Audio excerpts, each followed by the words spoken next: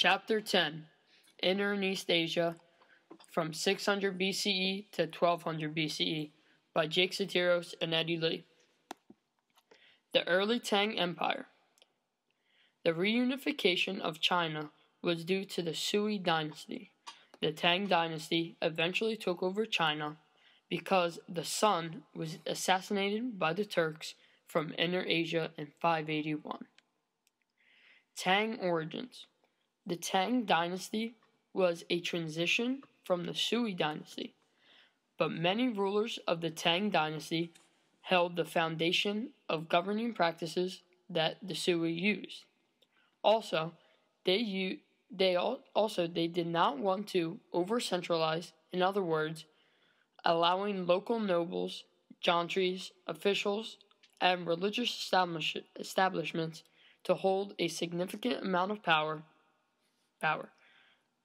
Li Shimin was one of the most important and greatest leaders in Chinese history.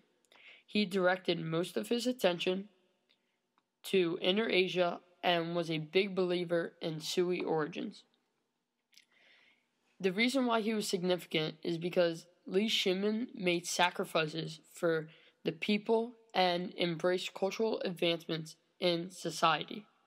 He was an ambitious militaristic leader. Buddhism and the Tang Empire. The Tang rulers used Inner Asian precedents and use of Buddhism. Their political influence was throughout the council of aristocrats for support. Now, Buddhism predominated in the Tang because Mahayana, or Great Vehicle Buddhism, predominated. This type of Buddhism fostered faith in enlightened beings who postpone nirvana to help others achieve enlightenment. What role did the monasteries play? Well, after the political influence throughout the Council of Aristocrats, they received tax exemptions, land privileges, and gifts.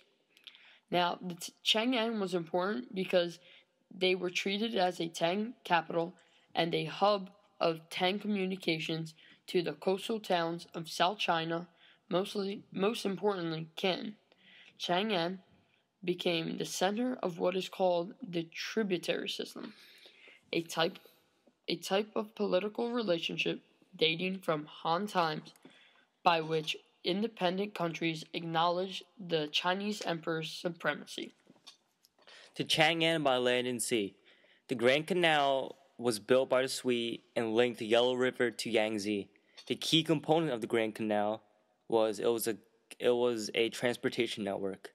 The Tang consolidated Chinese control of the southern coastal region, which allowed for increasing access to the Indian Ocean and facilitating the spread of Islamic and Jewish influences. Chinese maritime innovations, they were the compass design and construction of very large ocean-going vessels.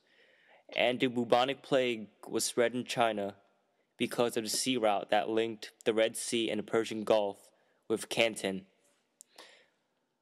The cultural items that came from China were ceramics, paintings, silk designs, and clothing styles. And China traded with other countries were cotton and silk. The opponents of the Tang, they were the Turkic-speaking Ugaris and Tibetans, and the homeland of the Ugaris and Tibetans are now in modern-day Mongolia. The significance of the Ugaris was because they eventually took over the Han after the Han Empire fell, and they excelled in strong culture with Islamic and Chinese world, and they made great merchants and scribes, therefore excelling in business in many languages. Tibet. In the 7th century, Chinese Buddhists went to India and eventually obtained the Indian alphabet and artistic and architectural styles. Kangzhou was also a Tang princess who married a Tibetan king, and this eventually brought in Mahayana Buddhism. and Tibetans excelled in war because they had very advanced techniques that were borrowed from the Turks that included horses and armor. Upheavals and repression from 750 to 879. What was the conflict between Buddhism and Confucianism? Well, Buddhism was thought to be undermining the Confucian idea of the family and as the model for the state. Now, a very important woman, Wu Zhao, her impact on the Tang was because she married into an imperial family, she seized control of the government and declared herself emperor. She favored Buddhists and Taoists over Confucianists. The end of the Tang Empire was between 879 to 907, and the events that led to the decline of the Tang was the Battle of the Talas River that led to military demoralization and underfunding. The Hung Chao Rebellion attracted hundreds of thousands of poor farmers who lacked protection from local bosses, and they wanted to escape oppressive landlords or taxes.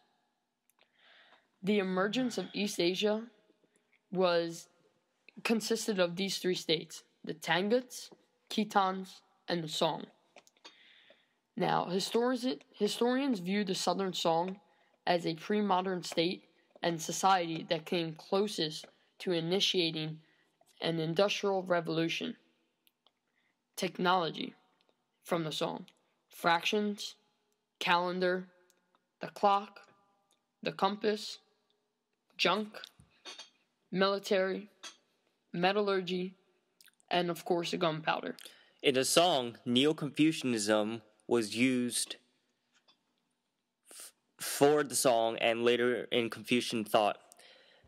Meditation was a key Chan practice, and it was employed by the Confucians and the Buddhists.